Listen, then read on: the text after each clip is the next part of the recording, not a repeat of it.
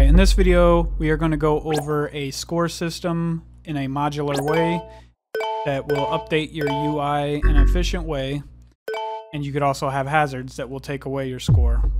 Each one of these are placed in the editor and changed within the editor to have a specific score, or if they are labeled a hazard or not. Hazards will take away your score. Alright, let's get started. We're going to start off by doing a little setup before beginning completely. Go ahead and create a new folder. Call this UI.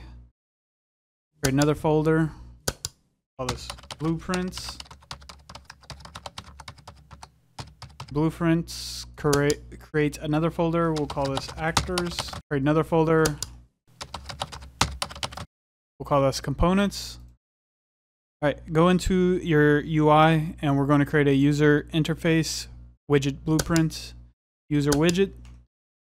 WBP HUD. Stands for widget blueprint HUD. Go ahead and open this up. This is what we're going to use to display our score. Search in the top left for a canvas panel. Go ahead and drag that down. Next, we're going to need a horizontal box. And put that in. You could also go in under common, and there's commonly used items in here. We're going to want two text. Go ahead and add two text to the horizontal box. Click on your horizontal box, create or click size to content. And then on the anchor, a nice little tip here, if you hold control, so if I bring this like all the way over here, if you hold control shift and click whatever one you want, it will automatically anchor it and align it to that specific spot. So if I just hit control, or if I just click, it'll just do that, and then you gotta like go and manually do it. Or if you do control click, you'll have to add the offset of 0.5 to line it up. Holding control shift click, it automatically does that for you. So next, what we're going to do, this first block here will just be score. We'll say score and colon. And then this next text block will be our score text. So up here, I'm going to say score, and we do want this to be a variable. So click variable. In certain Unreal versions of Unreal, it automatically will set that as a variable, but the newer version does not. I can't remember which one it was, but just make sure that is a variable. We don't need the score as a variable. We can also name this score or display text, something like that, so we know what each one is. And I'm going to click the horizontal box and just give it a little offset, maybe like right there. File, save. Then what we're going to do is go into our graph. We could delete all this, add custom event, and we're going to say update UI. What we're going to do is grab our score text, get set text, and the widget set text. Plug that in, grab your text here. We can create this as a variable. This makes it more modular. If you have, let's say, a button that you want to do, and then you want to change the text per instance, but for this case, we will just do that. And I'm going to change this to score. I keep getting my caps wrong. Or file, save. And that's all we need from this here. If you want to spend a little more time and make the text look better or change the text, feel free to. But I'm going to leave it as is. And then actually on begin, I'm going to do begin on construct, event construct. So when this widget is spawned, I'm just going to set this text to 0. And this just for display purposes. So when we add this to our character, it'll automatically display 0, because otherwise it's going to fill this text block until we update the variable. All right, now that we got that done, we can go ahead and go into our third person character, go to blueprints. Our first person, whichever one you're using, doesn't matter. Just your character class, pawn class, whatever you are going to do. I'm going to briefly preface this as well. Understanding the framework of Unreal is a extremely important thing when making a full game. But for this example here and for this prototype, perfectly fine to do this.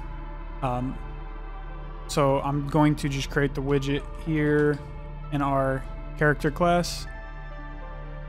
And what you want to do is drag off this and type in create widget, and then search for your WBP HUD or whatever you called it. And then we're going to promote this to a variable, and we're going to say WBP HUD ref. And then we're going to add to viewport. Now when we hit play, this will display top left as you see. Currently has no functionality, but that's what it does currently.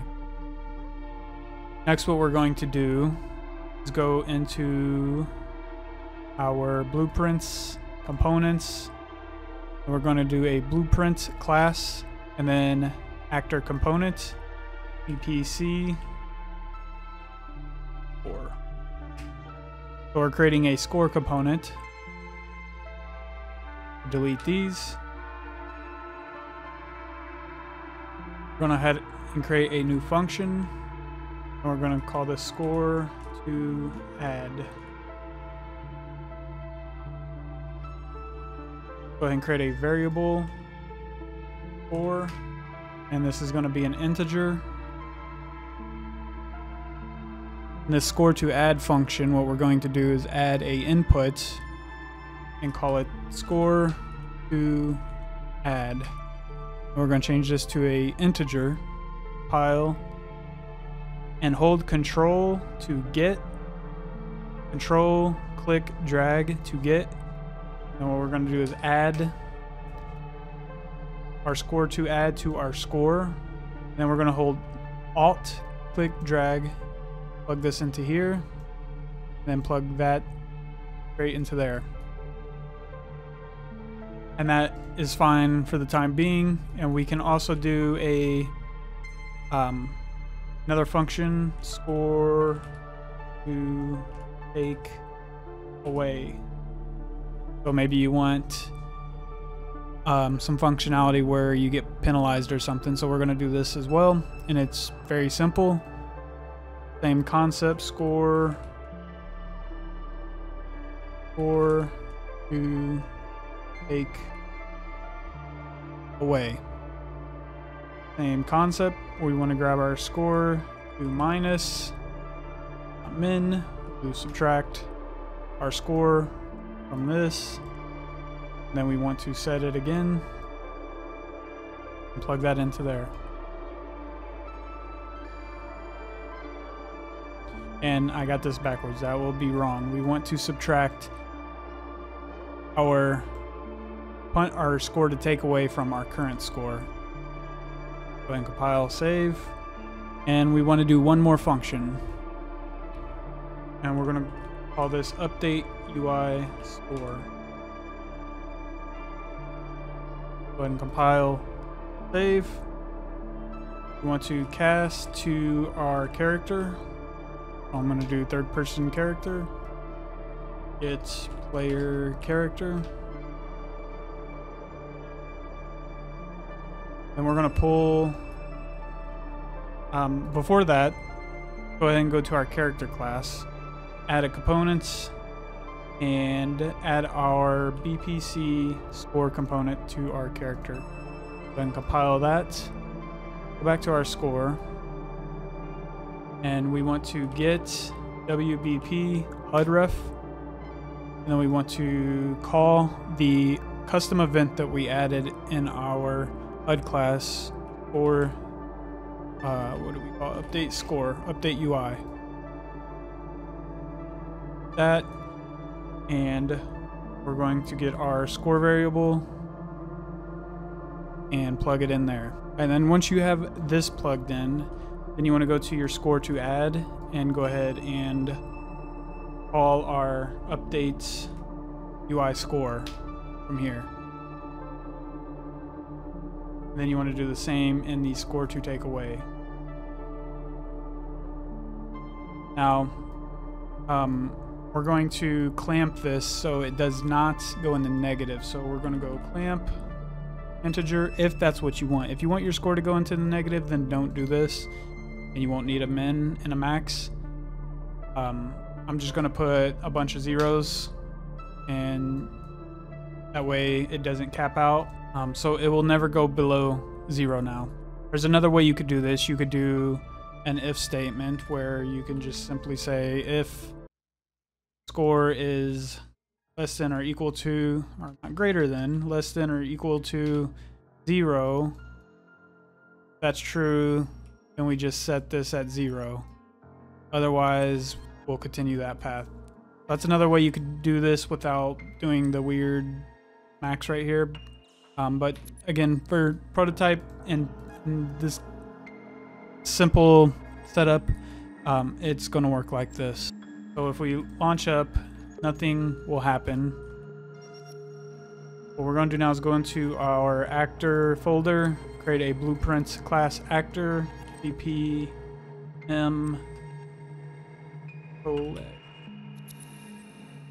and I named this BPM for Blueprint Master Collectibles. That way you can create numerous ones.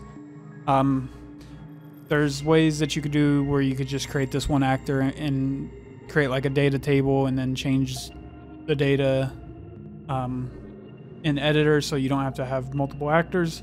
But we're just going to do it like this for the simplicity of this video. So what we're going to do is add a mesh, static mesh.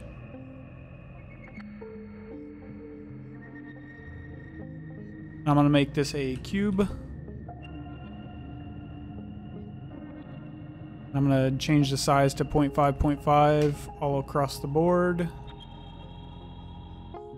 File save, and then on the collision, we're going to say can character step on, no, generate overlap events, no, and no collision. File, and then we're going to add a sphere, collision. We're going to pull this up so it is centered. And we're going to make this a little bigger, so we'll just say 100. So we can collect it a little further. It's more magnetized this way. And then from this, what we're going to do is right click and add event on components begin overlap. And what we're going to do is cast to third person character. And then we're going to get the BPC score component. This is the component that we created that is on our character.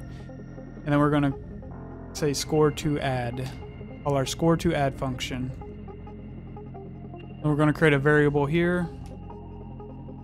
And we'll just say reward. Just keep it more understanding, to more easy to understand what we're doing. So this, we're going to make it an integer, and then I'm going to make this instance editable.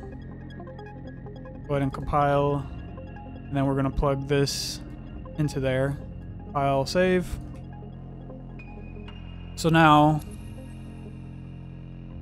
since I have everything hooked up, everything should work properly. It's currently set to 0. That's fine. We will set that in the editor. So I'm going to drag this out. I'm going to drag another one out and another one. Also, real quick, if we go to construction script, we are going to get the static mesh, set static mesh. We're going to promote this to a variable. We'll say collectible mesh. Also make this instance editable, and we can change this in editor as well. And this just allows you to create multiple types of collectibles, and give them different points. So we're going to make this one a cube. type in cube. I don't like that it's, we're gonna look for the shape. Cube. Shape cube. We're gonna make this one a pyramid or triangle. We'll do cone. This one will be a cylinder. So now we got 3 different shapes, and we're going to give them different amount of points. So we're going to say 10 for the cube.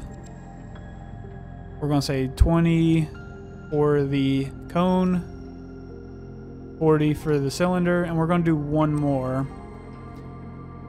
And we're going to take away 500. So we can say minus 500.